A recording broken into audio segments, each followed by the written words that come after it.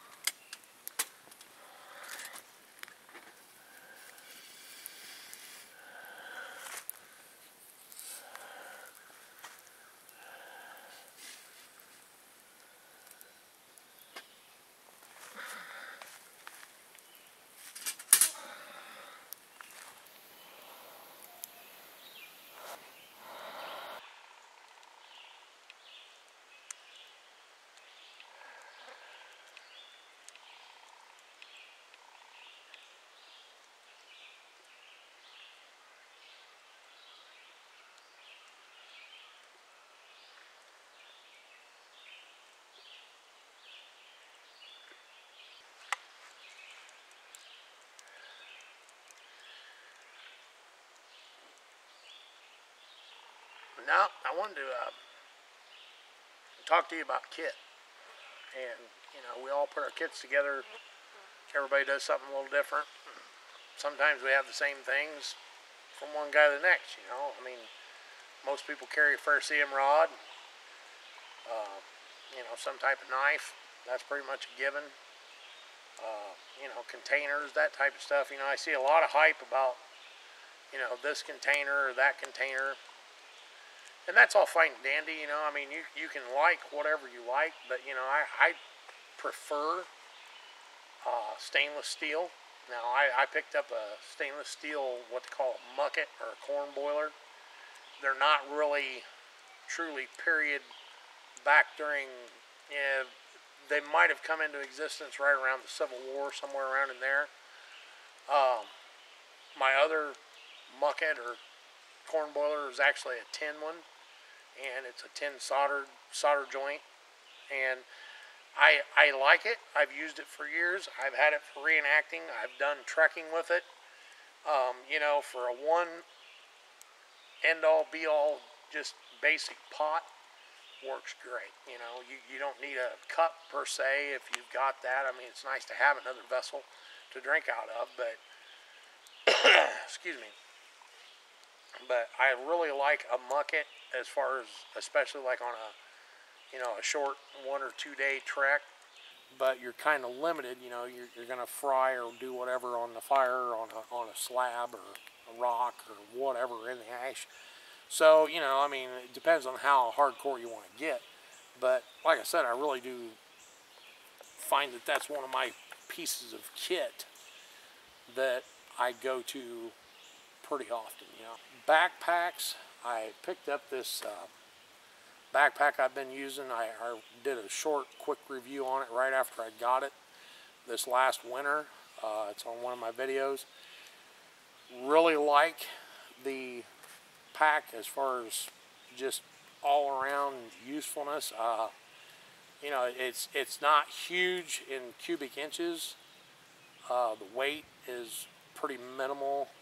Empty, you know, it does have an external frame, but I prefer an external frame over an internal frame. I've got several of both.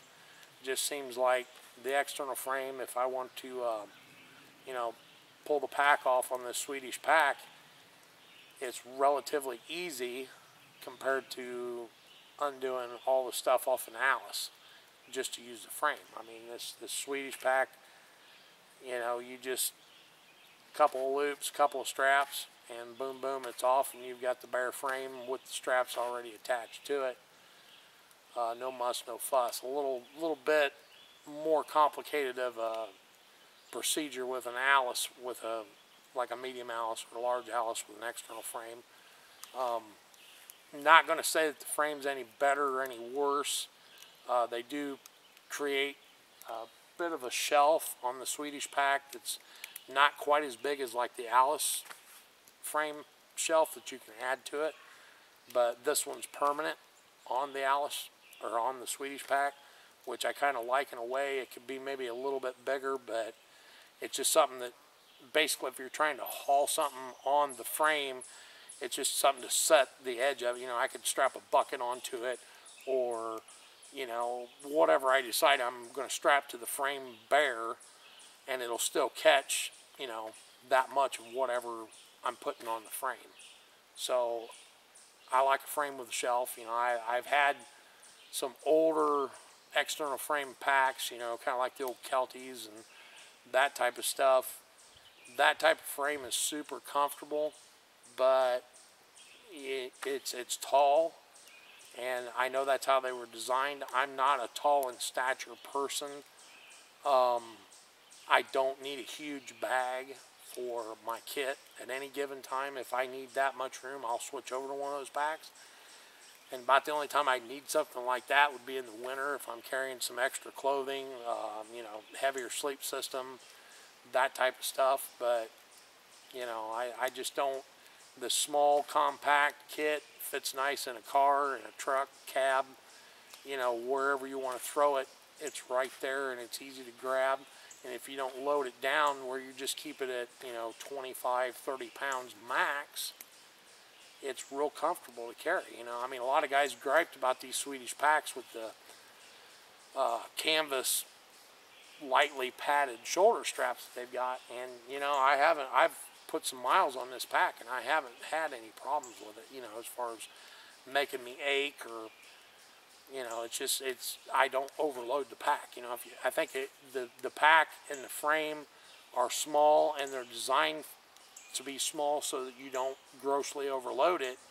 Because if you do grossly overload it, and I have done that a couple of times just to see how comfortable it was, and if you get about 40 pounds in it, yeah, it feels like it's going to cut your shoulders off right here. But I don't, you know, I mean, the way that it's designed, I don't want to use it beyond what it's rated for, and I don't know what it's rated at. I'll be honest with you, I don't know what a regular ruck load would be for that, but I'm just saying what I'm comfortable with, 25 pounds, 30 pounds. I could carry that all day long and trek most of the day with it, and it wouldn't bother me a bit. Now, some guys like waist belts. I have a CFP 90 U.S. military pack with a really comfortable padded waist belt, but that pack is so enormous that there again, it's a great pack. It's built terribly strong, but it's built terribly large, and the larger the pack you have, the more you tend to carry. I remember the first time I loaded that pack and decided I was going to go out just on like a 3-mile walk, and I had probably close to 50 or 60 pounds in there. Didn't happen, you know. I mean, I got it on, probably got a mile from the truck and turned around. I was like, there's no way.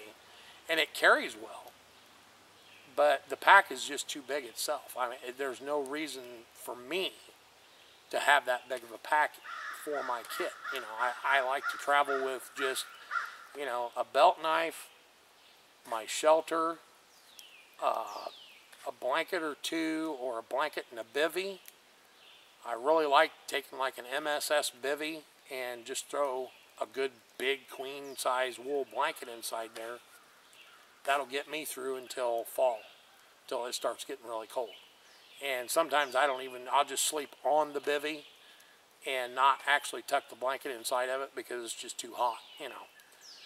But, you know, you give me that, and if I got a source for water, now if I got to carry water, that's where I kind of bulk up. Now I'm trying to figure out a way on this Swedish pack to attach maybe some side pockets to it. I've been mulling this over since I bought the pack. I actually have 3 of them now. And I'm trying to think of just exactly what type of pouches I want to put on the side. But I'm thinking just something big enough to hold like a Nalgene style bottle down each side of it, you know, with maybe a nesting cup or whatever underneath. But, you know, I just haven't decided yet. But that's, you know, a lot of the places I go to, I like to carry my water in with me to a certain extent, but, you know, how far do you want to trek in with, you know, 8 pounds of water that you don't need? You know, you trek in with a gallon or 2 of water, that's 8 to 16 pounds of extra that you don't need to be carrying. You know, if you can boil your water or filter your water or treat it or however you choose to do it, I choose to boil. But, you know, that's one of those other considerations when you get into a pack like that. You know, you add some extra weight that it's not designed for. How much more do you want to add to it? You know, my kit, like I said, I want to keep under 30 pounds, prefer about 25. Doesn't always happen. Depends on tools and stuff like that that I'm carrying throughout the day and what my activities are going to be. You know, if I'm going to be out doing some wood splitting, wood chopping, you know, I'm probably going to be carrying my bigger hand or boy's axe instead of my hand axe. You know, extra pair of gloves, extra socks. I almost always carry. Just they're just something that was drilled into me from the time I was in Boy Scouts. Carry an extra pair of socks.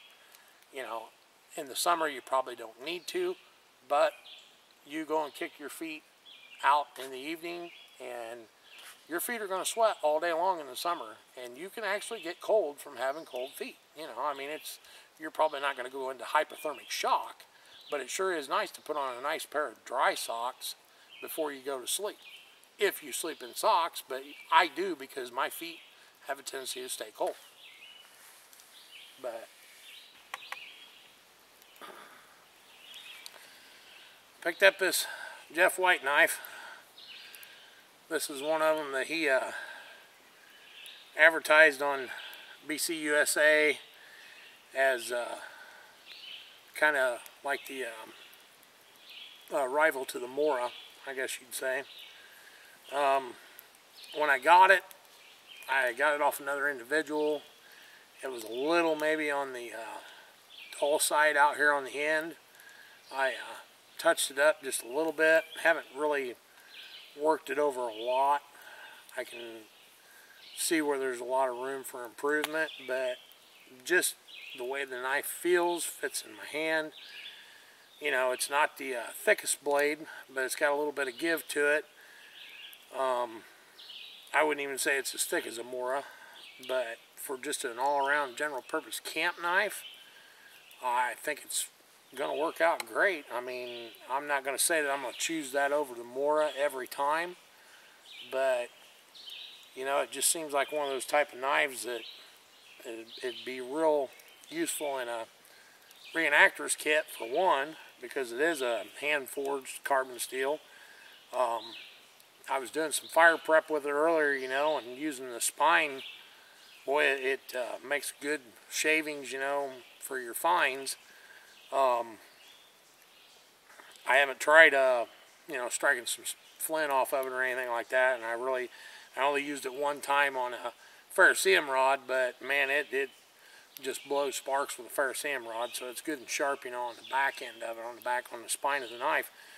But, you know, the steel seems to be just as high quality as all of Jeff White's other stuff, so, you know, I have another Jeff White knife, and I've showed it to you, and I've been using it pretty much exclusively for the last few months, and I really like it. It's got a lot heavier blade. It's more of a, I guess you'd call it a butcher style. Got a little wider, you know, blade out here. It's not a Nessmuk. It's just, you know, it's something that I picked up off a reenactor, and I'd call it a frontier butcher knife is what I'd call it. The blade's basically about the same length as this one, but it's just got a lot more heft to it, and of course the thickness is there compared to this one. But, you know, I wouldn't be afraid to use this to do just about anything around camp. Now, I probably wouldn't stand there. I mean, I'm sure you could baton it, don't get me wrong, but I don't think that I'd baton the knife, because I'm not all about batoning knives. But, you know, it's got 3 really nice brass pins in the handle.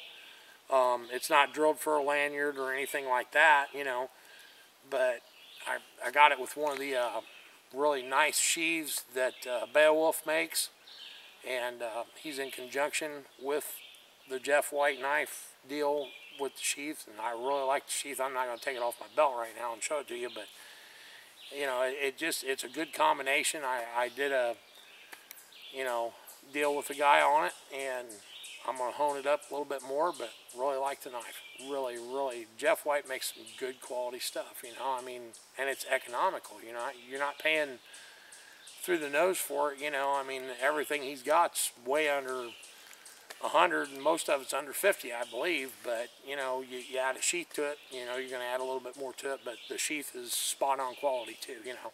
So, you know, just wanted to give you a little review on that knife. I haven't heard a lot about him. I know he's advertised them a couple of times, or maybe Beowulf did on BC USA, but they're supposed to be the like Mora-like style knife. Like I said, really like it so far. I know I'm a Hoosier boy, and Jeff's only just, you know, 35 miles south of me, if that. So, you know, I mean, I'm going to tout on him anyways, but, you know, he does make some good quality stuff. I'm really impressed. And, you know, I've seen his stuff on the Rendezvous circuit or the reenactment circuit for a while. And once he hit the Bushcraft thing, I think he's spot on for that too. You know, I mean, there's other knives out there that I'm sure, you know, more pricey, but, you know, it just depends on what you're asking out of your knife. But I'd recommend this one or the other one that I've got any day of the week.